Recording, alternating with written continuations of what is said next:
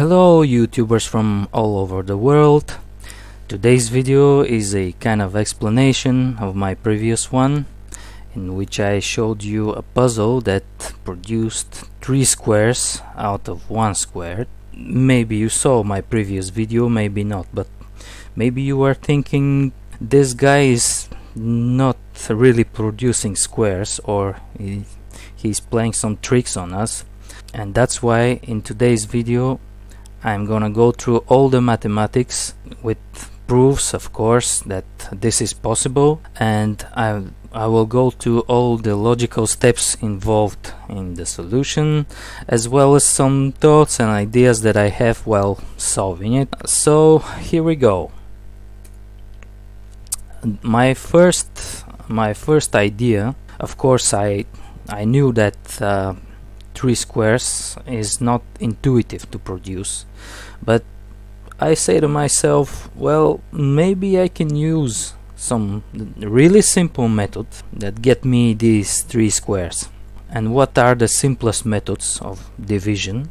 The first one is the method that constructs 4 equal squares out of 1 square.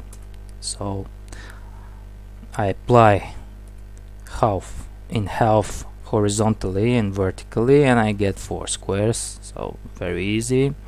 The second simple method is the method that produces 2 squares out of 1, and this time I use the diagonals. So if I cut through the diagonals, I now produce 4 congruent right isosceles triangles. And if I now group these triangles 2 by 2 like this, so it goes here and here, I end up with 2 squares.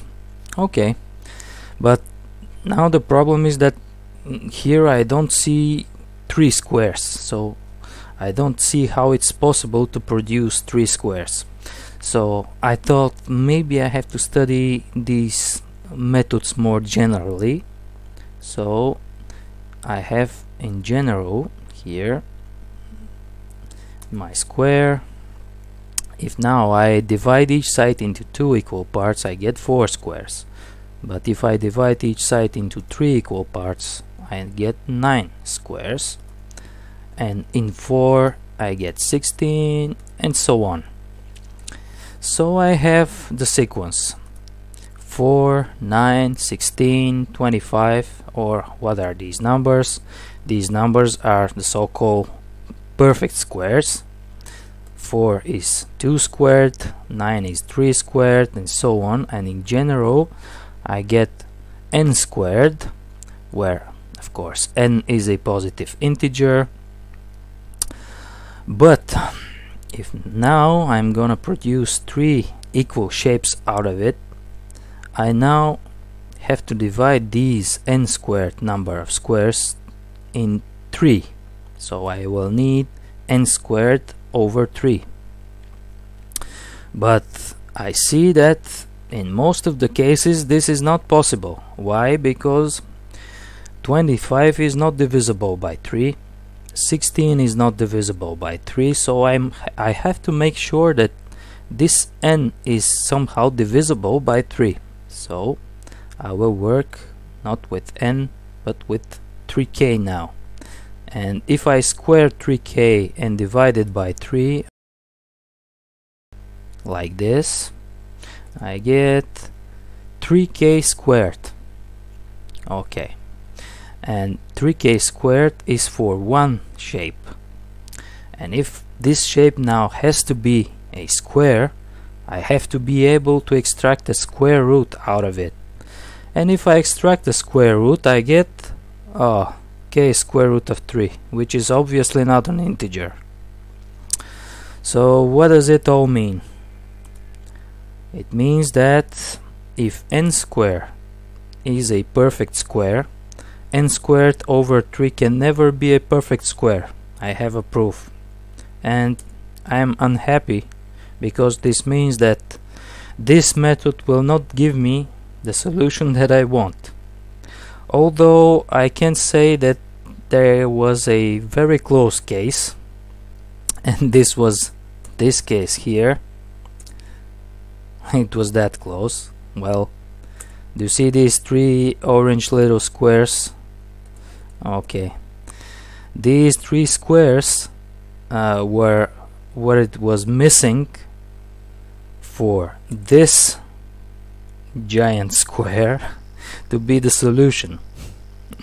Okay, what is this square now? This square, each side is divided in 45 equal parts, so I get 45 by 45 equals 2025 squares. And if now I take 1/3 of 2025, it equals 675, and 675 is just one shy of 676, which happens to be 26 squared. And indeed, if I take this yellow rectangle and I begin to transform it, so I take this last row of little squares here and I put it up like this, and I continue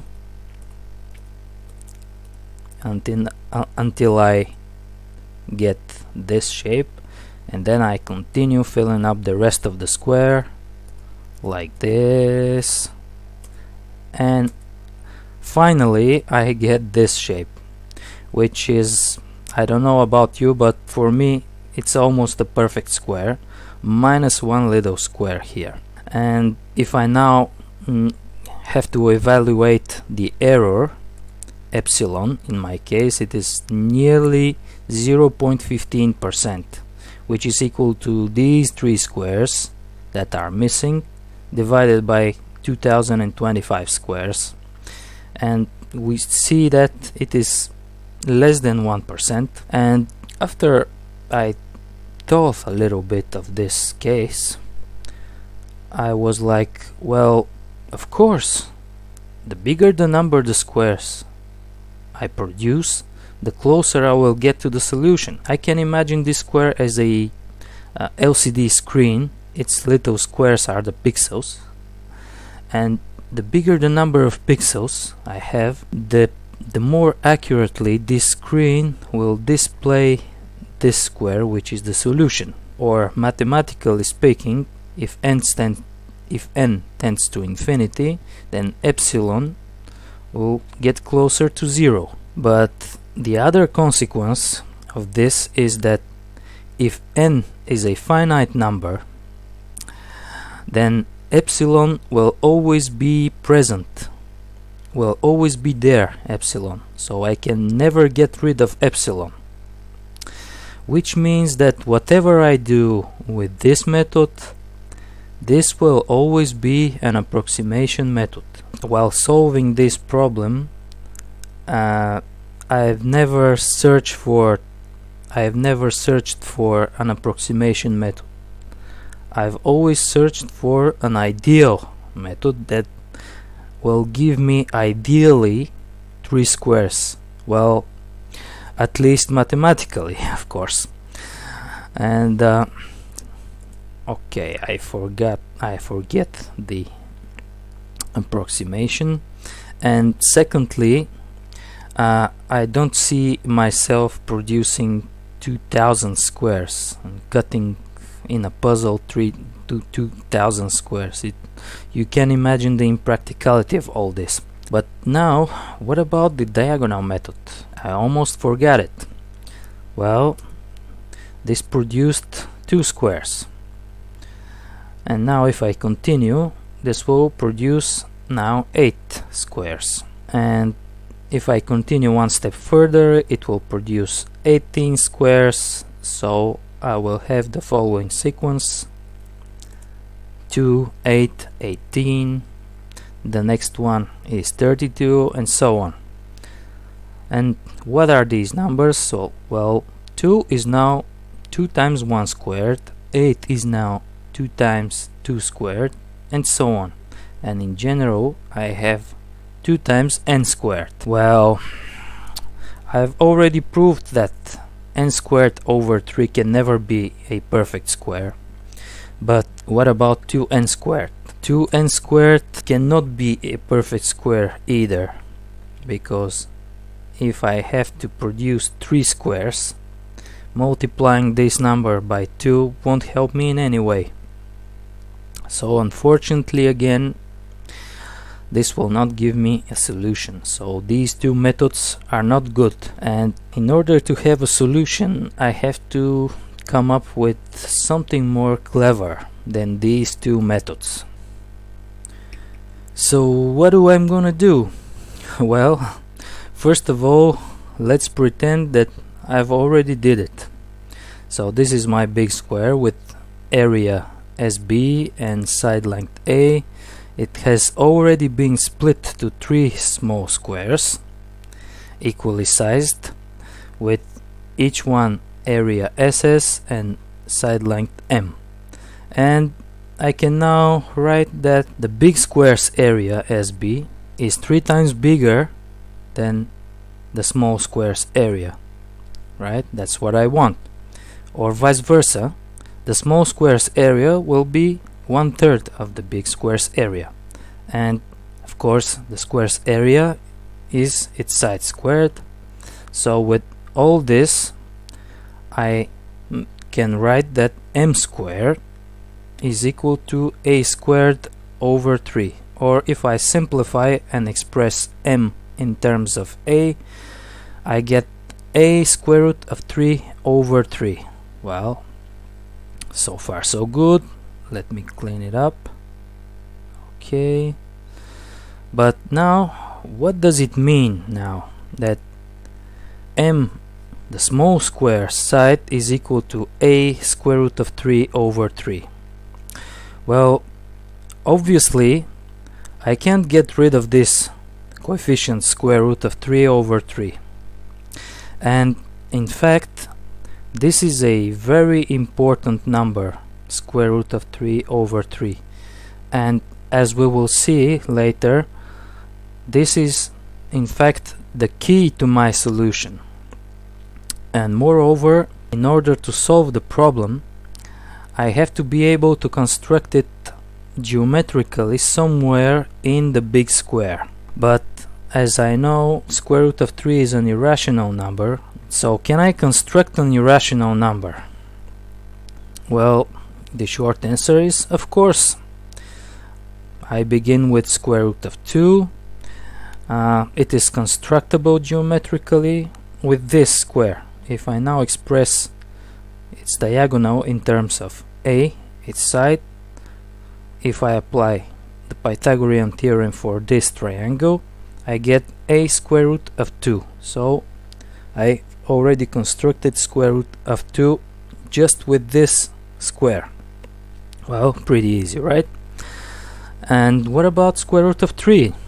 Square root of 3, I need a different type of construction with a circle, its center, and a chord, this red line here, that is exactly half a radius away from the circle's center. So this chord, what is special about it is that it produces this right triangle with sides r, r over 2 and c. And if I apply now the Pythagorean theorem in order to express c in terms of r, I get that c is equal to r square root of 3 over 2, or because the chord is 2 times c, the chord length, I get r square root of 3. Pretty neat, right? But what if I don't want to use circles? Well, if I don't want to use circles, I may want to use squares.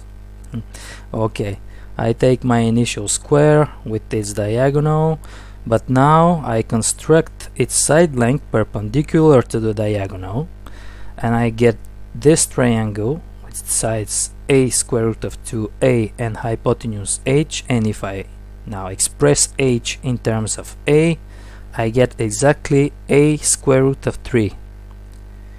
Pretty clever construction that needs nothing more than a right angle and a ruler. And one more, square root of 5. It is even easier because we take this rectangle with one of its sides 2 times the other, and the hypotenuse of this triangle, or its diagonal, will be exactly equal to a square root of 5. And if I have to be more general here, there were one theorem that stated that square root of n is geometrically constructible for every n, for every integer number, and I think this was the intersecting chords theorem, but I'm not really sure, which means that maybe my problem is solvable. So remember that I have to construct the small square side, which is equal to a square root of 3 over 3, somewhere here in the big square. Okay, so what do? I take my big square ABCD with its side length equals to a, and if I now have to construct M somewhere, the easiest way is to put it somewhere on its sides. So I am able to put a point L that is exactly distance M away from one of its vertices, in this case the vertex A, which produces this triangle now, ALD, with sides A, M and H, its hypotenuse.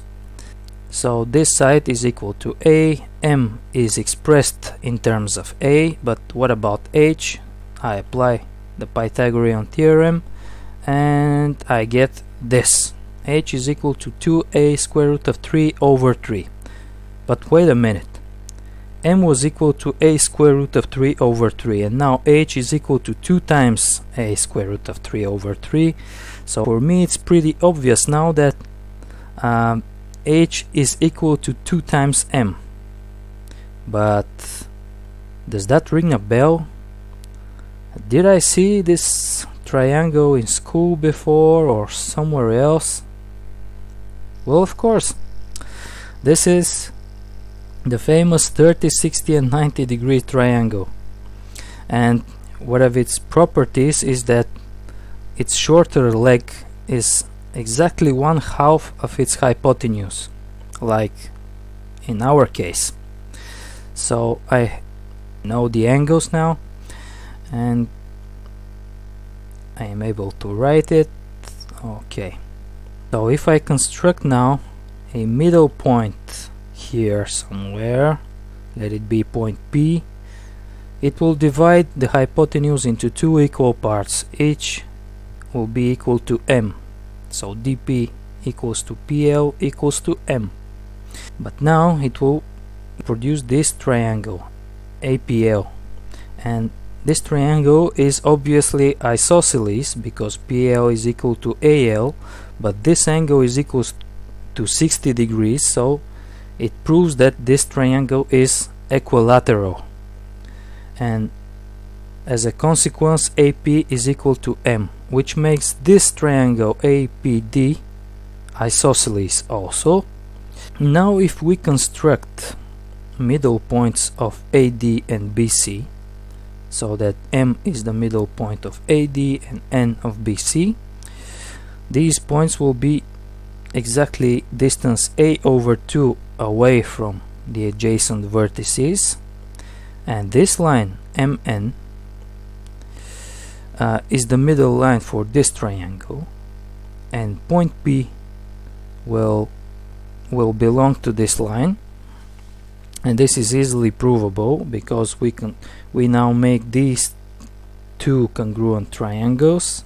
Okay, and if now we construct the height of the equilateral triangle, it will produce point E on the segment PL, and now this will construct 4 congruent triangles. So all these triangles, this one, this one, this one and this one, are congruent, and this is easily provable. As a consequence, I get that all these segments are equal to M, DP, PA, PL and AL. and also this AM segment will be equal to the AE segment, the height of this triangle here, which will be equal to A over 2. Pretty logical. And finally, this point E will divide PL into two equal segments. Each will be equal to M over 2. Now, what I'm gonna do next? Well, next I ask a question. In order to be able to cut at least one small square with side length M, what do I need more? Well, the short answer is another triangle congruent to ALD. Why? Because grouping this triangle with the other, it will produce a rectangle from which I can cut at least one small square. I have to be able to construct a congruent triangle without disturbing the original ALD triangle. So my solution was to construct this line, to draw this line BT, which is parallel and equal to LD, and of course this line will intersect AB at an angle of 60 degrees, at the same angle. Okay, of course these two are congruent, so CT is equal to AL, which is equal to M, and if now I continue this line, it will produce point F on BT, and AF of course will be perpendicular to BT. And for this triangle ABF, I know that this is a right angle and this is 60 degrees, so this angle here will be 30 degrees, and its adjacent angle on the vertex A will be 60 degrees, because 60 plus 30 equals 90 degrees, the right angle. Of course these angles were easily provable by the congruence of these four little triangles, but this is yet another way to find it. Okay, so but now what do I see now? I see that this triangle AED and this triangle, the purple one, ABF,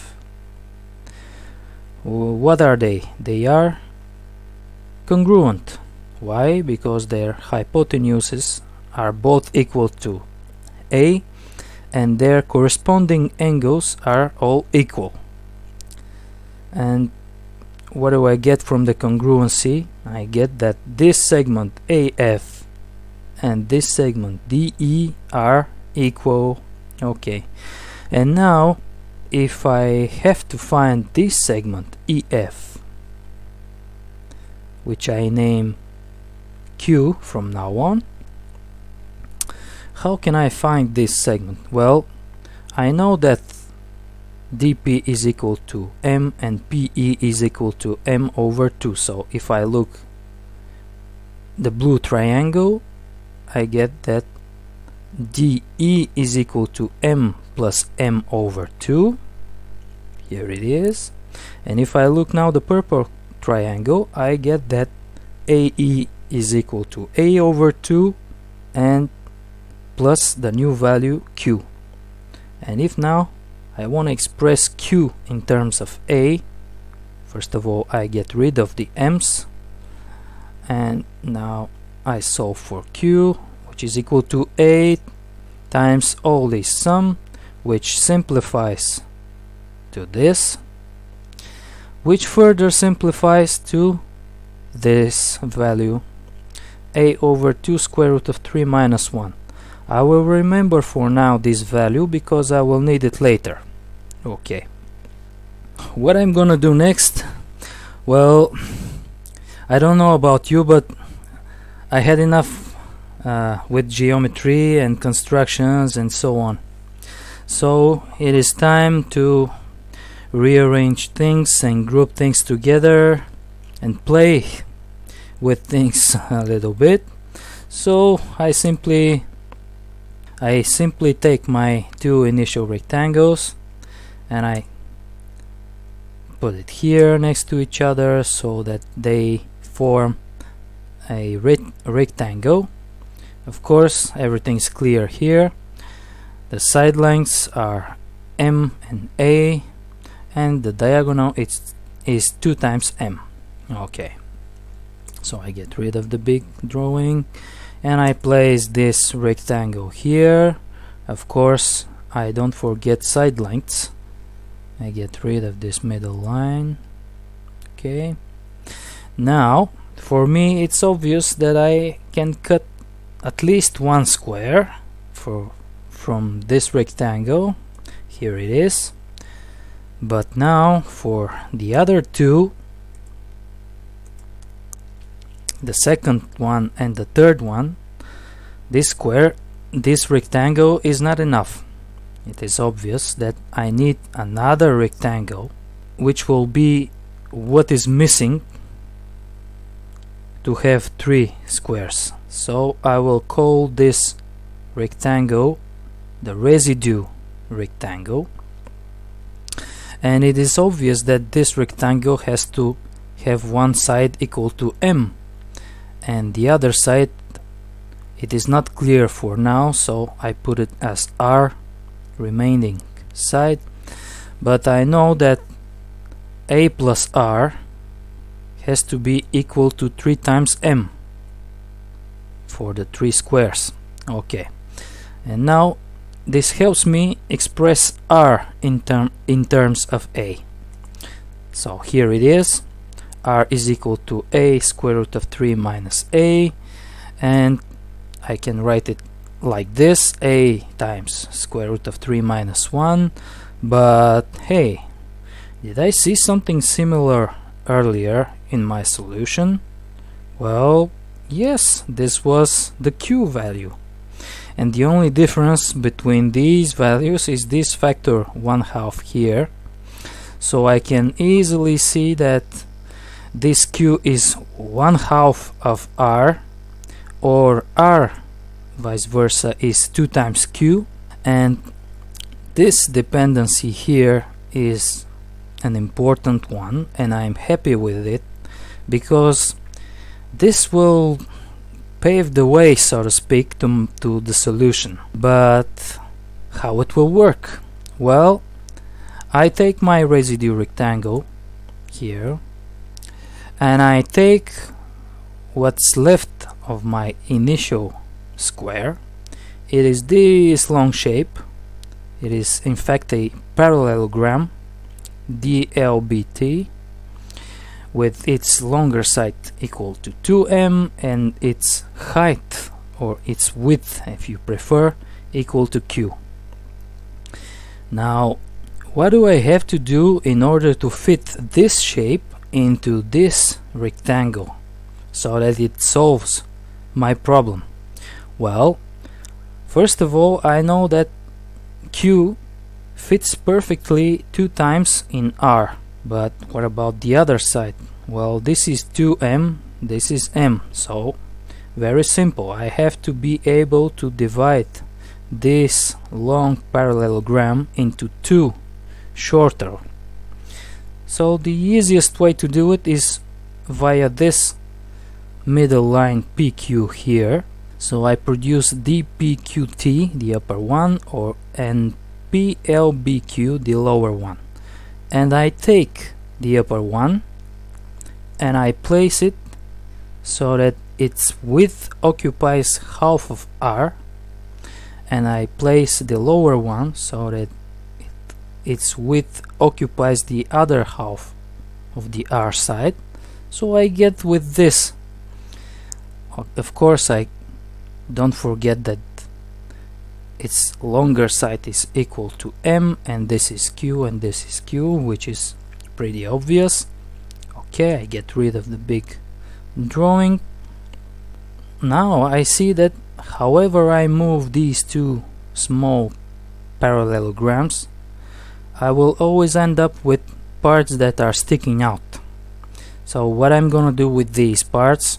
Well, the simplest solution is to cut these two parts out and just to put it up here.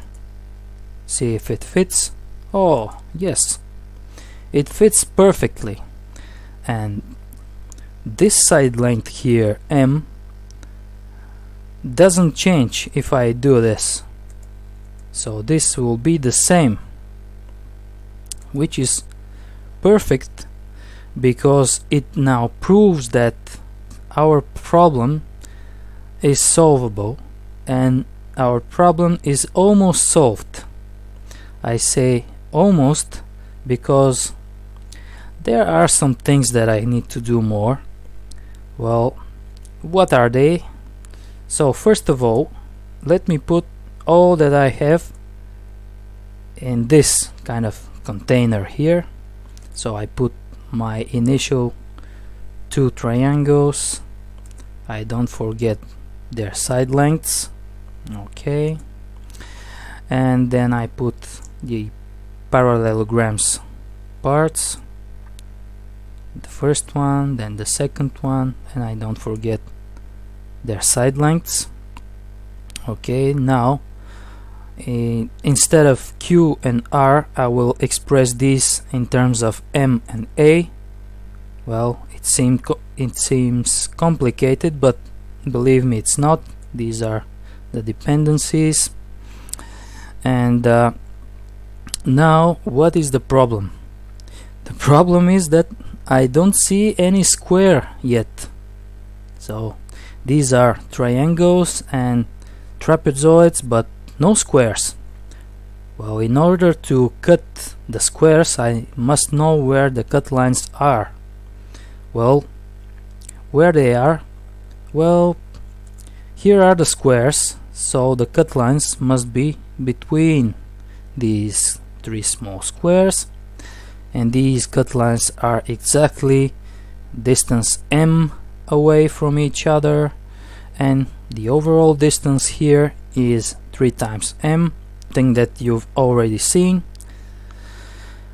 But now I see that these two cut lines produce line segments that I don't know yet.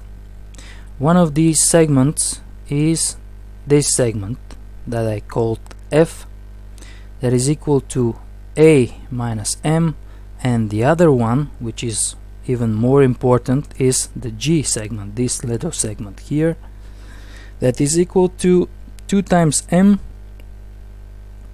minus A. Okay, and if I now have to express F, here it is, pretty simple, and G also not so difficult. So if I know these two segments, I am now able to know where to cut in order to produce my 3 squares. Here it is. I've hatched each squared differently, and with this I can consider my problem as solved, because now it is proven that these 3 squares now can be constructed and cut. Okay, but hey, I want to have fun here, and I want to see the cutting of the 3 squares. Okay, yes, they are not cut, so here they are. I take the areas and the first square now and the second square. Okay, here they are.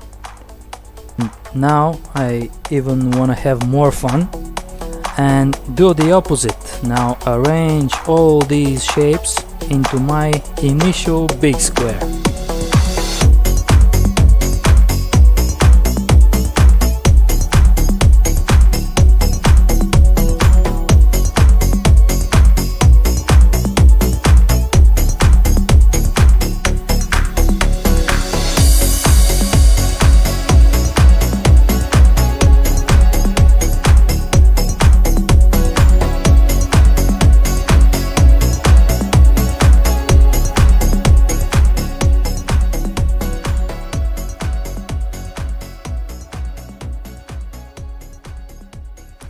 with this I'm very happy. I was very happy to do the mathematics and to prove mathematically that this is doable. And now finally, if I'm gonna produce a puzzle out of it, this is my cutout. Totally we have 10 pieces, and the pieces are not so small and there are not so many, so I dare say it is pretty clever solution. Okay, so if you wanna do the cutout, you must know the different sizes here and the different side lengths, and here they are. Right, so the red ones are what you need to take into consideration before cutting whatever, and the blue ones, they are not crucial, but with the blue ones you can easily check if you've cut the exact lengths and if everything fits perfectly together. Okay, these are the formulas that you may want to use. So I will let you enjoy a little bit this cutout, and thank you for watching. I hope my video didn't waste your time. I hope you enjoyed this video.